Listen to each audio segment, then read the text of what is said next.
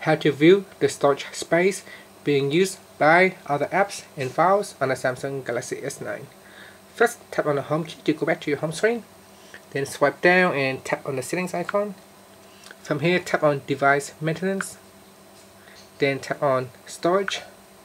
Next, tap on the menu key at the top and choose storage space or storage settings.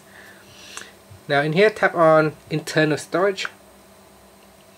And down here you can tap on all the apps and go on down the list. You can see which apps is being used and how much memory it has used. So at the top here is the one that uses the most storage space, and then it goes down the list to the least.